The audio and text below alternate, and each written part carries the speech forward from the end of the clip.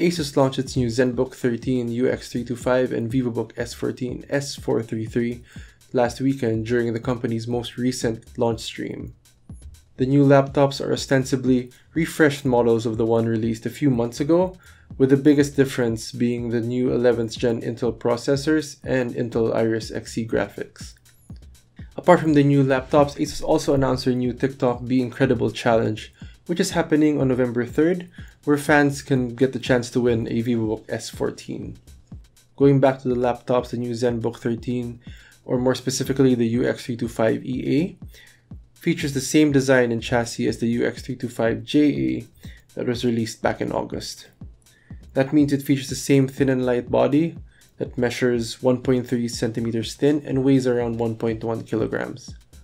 That also means it has the same array of I/O ports, including 2 Thunderbolt 4 USB-C ports, a USB 3.2 Gen 1 Type A port, an HDMI port, and a microSD card reader. Yeah, ASUS has passed on the 3.5mm headphone jack for the ZenBook 13 UX325 line, so users are going to have to utilize the included USB-C to 3.5mm dongle to use their wired headphones.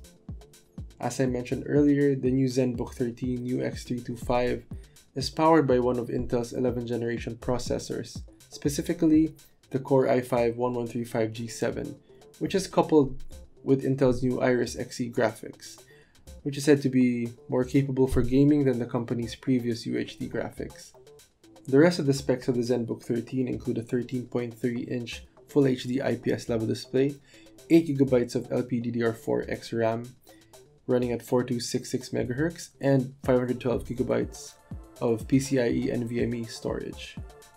It also features Intel Wi-Fi 6 and Bluetooth 5.0 wireless connectivity, and it comes with a 3D IR HD camera that supports Windows Hello, so you'll be able to log into Windows 10 with just using your face.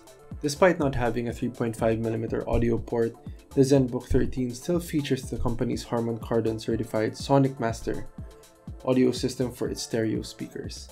It's also equipped with an array microphone, which has become pretty standard for laptops these days, which supports both Cortana and Alexa voice recognition for those that use those services. Lastly, the ZenBook 13 is powered by a 67 watt-hour 4-cell battery that is supposed to last up to 15 hours, but your mileage may vary. The laptop will come with a 65 watt power adapter that plugs into one of the laptop's USB-C ports. Moving on to the new Vivobook S14 S433.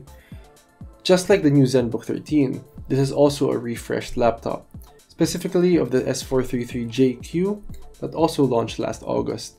And just like that model, this new one also comes in two new variants, the S433EA and the S433EQ, both of which are also powered by Intel's 11th generation processors. The S433EA comes with an Intel Core i5-1135G7 processor and is coupled with Intel Iris Xe graphics, while the S433EQ features a Core i7-1165G7 processor and an NVIDIA GeForce MX350 GPU. The rest of the specs of the two models are pretty much the same, including 8GB of DDR4 RAM running at 3200 MHz, 512GB of SSD storage, Intel Wi-Fi 6, Bluetooth 5.0, a regular HD webcam, Harman Kardon certified audio, and an array microphone with support for Cortana. Unlike the ZenBook 13 though, the new Vivobook S14 comes with a larger array of I/O ports, including a 3.5mm headphone jack. The larger amount of ports is due to its slightly larger and heavier chassis, which measures 1.5 centimeters thin and weighs about 1.4 kilograms. The rest of the laptop's ports include one Thunderbolt 4 USB-C port, USB 3.2 Gen 1 Type A port, two USB 2.0 ports, an HDMI port, a microSD card reader, and a port for its 65 watt power adapter to charge its 50 watt-hour 3-cell battery, which ASUS says has the battery life of about 15 hours. Aside from coming in two variants, the Vivobook S14 also comes in several color options, including Dreamy White, Indie Black, Gaia Green, and Resolute Red. Going into pricing and availability, the new ZenBook 13 UX325EA is already available through ASUS concept stores and the official ASUS store on Lazada, with an SRP of $54,995. As for the new Vivobook S14 models, they'll be available sometime in early November. The S433EA, which comes with an Intel Core i5 processor and Intel Iris Xe graphics, will be priced at $49,995, while the more powerful S433EQ, with its Intel Core i7 processor and NVIDIA GeForce MX350 GPU, will cost $59,995.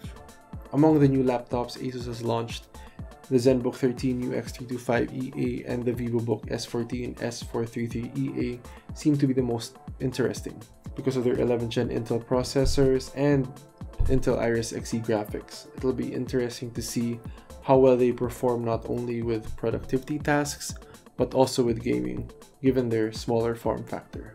The lack of a dedicated headphone port on the ZenBook 13 may be a turnoff for some people though, as it will require the use of one of the laptop's two USB-C ports for the included dongle if they want to use a 3.5mm wired headphone. In that case, the Vivobook S14 may be the more preferable choice for them, especially considering that the Vivobook S14 also comes with a larger array of I/O ports for connecting other peripherals. But with how popular and accessible Bluetooth earphones, headphones, and other wireless peripherals have become in the recent years, there are definitely those that aren't going to mind the fewer available ports on the ZenBook 13. Lastly, those who want a bit more performance should consider the S433EQ variant of the Vivobook S14 with its i7 processor and NVIDIA graphics. With many people now studying or working from home, the need for new devices to accommodate that new lifestyle has just become bigger. So it's great that companies like ASUS are helping to meet that need by releasing these new products. ASUS is also planning to release more products in the coming months, so that's definitely something consumers can look forward to. Before we end this video, we'd like to remind you of the TikTok Be Incredible Challenge ASUS is hosting on November 3rd, where you can get a chance to win one of the new Vivobook S14s. You can check out their Facebook page for more information on the challenge. Thanks for watching this video. We plan to do more of these in the future, so please let us know if you have any comments or suggestions for us. If you liked this video or if we were helpful in any way, we'd appreciate it if you give it a thumbs up or if you've subscribed to the channel. Thanks again for watching. We'll see you next time.